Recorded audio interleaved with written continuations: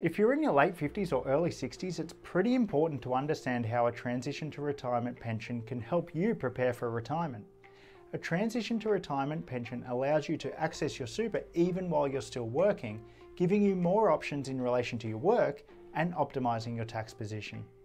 G'day, I'm Chris Strano, the founder of SUPERGUY, the place where Australians go to maximise their super and build their own retirement plan. If you're new here, make sure that you click the subscribe button and the notification bell so that you get notified each time I release a new video. And if you get value in this video, make sure you give it a thumbs up. It takes 2 seconds and it lets me know that you like the videos and it motivates me to make more. All right, let's get started. Okay, right now we're going to talk about transition to retirement pensions.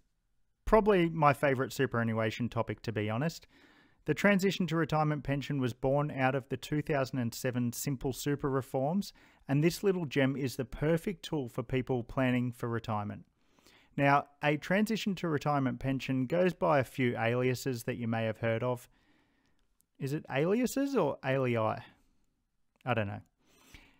Anyway, the other alii that you may hear are transition to retirement income stream, a TRIS, a TRIP, a TTR pension, a non-commutable account-based pension, an NCAP, to name a few. These are all the same thing. So if you hear any of these terms, it's just a little pet name that a person has for it. I'll usually refer to it as a transition to retirement pension or a TTR pension. So what is a TTR pension? A TTR pension came about because traditionally people would work full-time until they decided to retire one day, and then they would hang up the boots so that they could access their super, which was what used to be required to meet that rule. To access your super, you had to be fully retired, and you needed to have completely stopped work before accessing your super. And to be honest, this didn't help anyone. It didn't help retirees who would probably want to maybe continue working part-time or whatever, because in order to access their super, they needed to be retired. And it didn't help the government because people retired sooner than they may have ordinarily, which meant that they would no longer be working and earning and paying taxes. In fact, they'd probably run out of super sooner as well, and therefore become reliant on the age pension sooner. So this conundrum gave the government a light bulb moment. What if we could let people partially access their super and encourage them to transition into retirement by going from maybe full-time to part-time to casual work before eventually completely retiring? So having partial access to their super would then allow them to supplement reduced work-related income with superannuation pension income. And at that moment, the transition to retirement pension was born and has been a staple in pretty much every pre-retiree's retirement plan ever since. So how does a TTR pension work? Well, you can start a TTR pension with all or some of your superannuation account balance.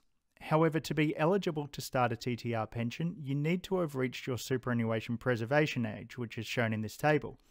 If you haven't met your superannuation preservation age, then you cannot start a TTR pension.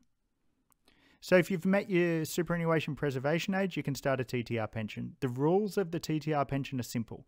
You must draw an income, a pension income, equal to between 4% and 10% of your TTR pension balance each year. So that's each financial year.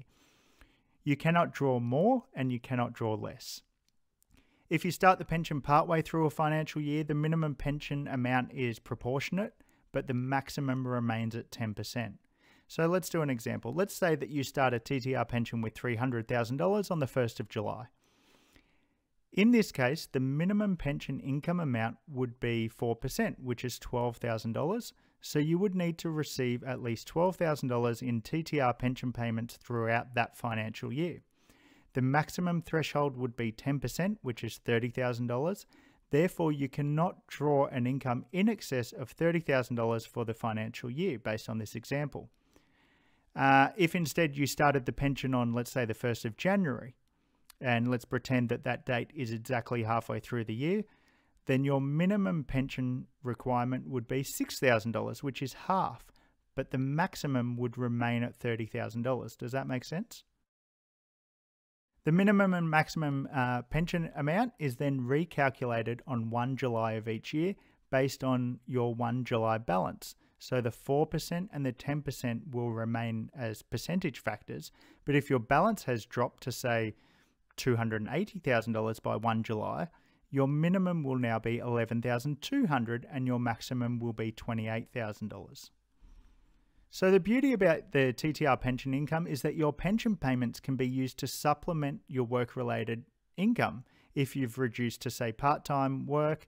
And then once you retire or once you reach age 65, whichever comes first, you would convert your TTR pension into an ordinary account-based pension.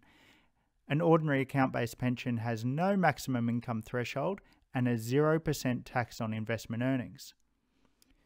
Speaking of tax and my ability to create smooth segues into the next part of the video, let's talk about how a TTR pension is taxed.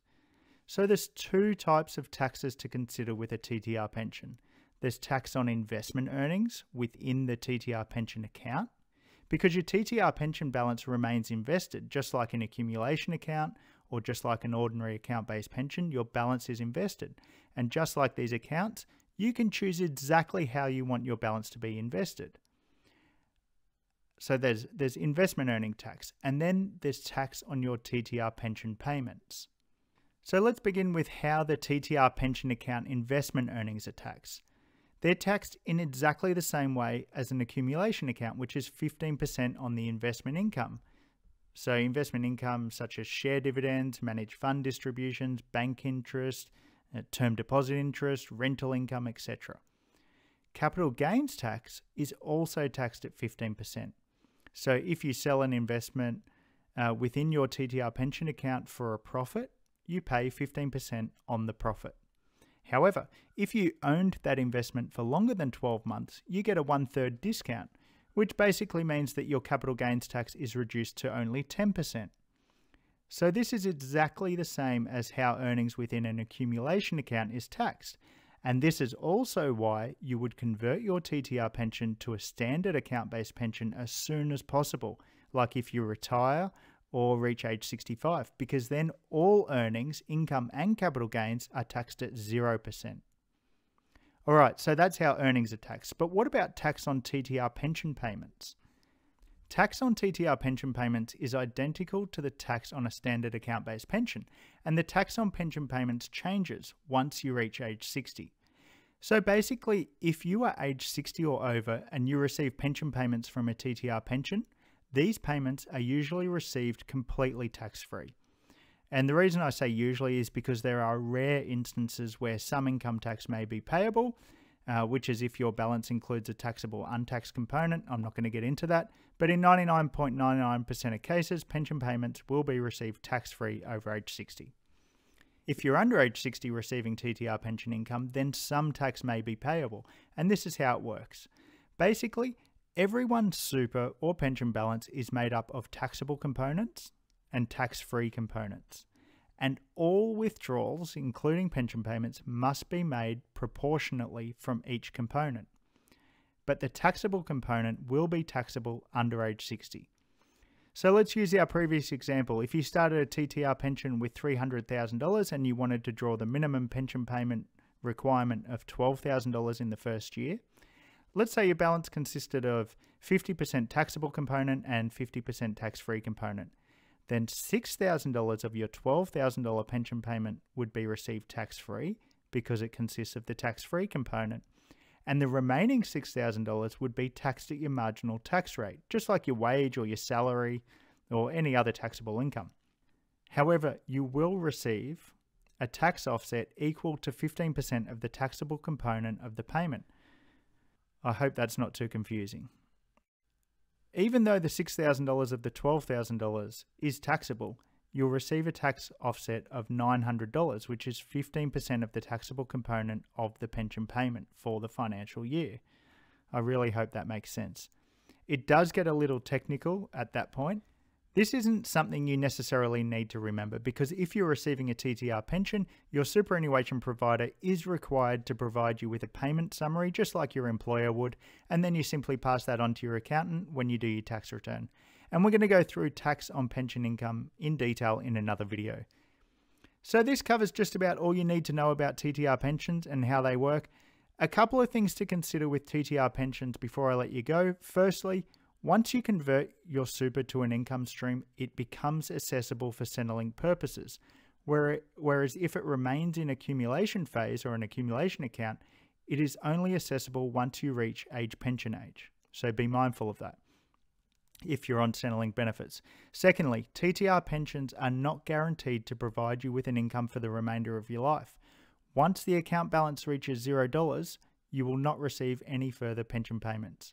Thirdly, if you've made contributions to your super fund that you wish to claim a tax deduction for in the last financial year, this financial year, you need to notify your super fund of your intention to claim a deduction before transferring your accumulation account into a TTR pension. Otherwise, you'll be unable to claim a tax deduction. And finally, if you have any life insurances within your accumulation account that you want to keep, you should consider not transferring your total accumulation balance into a TTR pension, because that's just going to cancel your policies. Instead, you want to consider leaving a small balance in your accumulation phase so that the account remains open, and make sure that there's enough of a balance in there to continue covering insurance premiums for as long as you need. Or you can make ongoing contributions into the account so that the insurance premiums can continue to be paid. So to put it simply, you can start a TTR pension with your superannuation accumulation balance. You draw an income of between 4 and 10% of your account balance each financial year. Some tax may be payable on the pension payments if you're under age 60. No tax is payable on pension payments if you're over age 60. All earnings from investments within your pension account are taxed at up to 15%. And you can roll your TTR pension back to accumulation phase at any stage, or convert it into a standard account-based pension if you've retired or reached age 65. Easy. I hope you now have the same passion for TTR pensions as I do. They're so beautiful, aren't they? See you next time. Stay super. Well, now we can all love TTR pensions together. If you've learned something new from this video, make sure you subscribe to my channel. And if you want more exclusive superannuation tips, head over to superguy.com.au and sign up to my newsletter for free. That's where I share my best content. Thanks for watching, and I'll see you on the next one.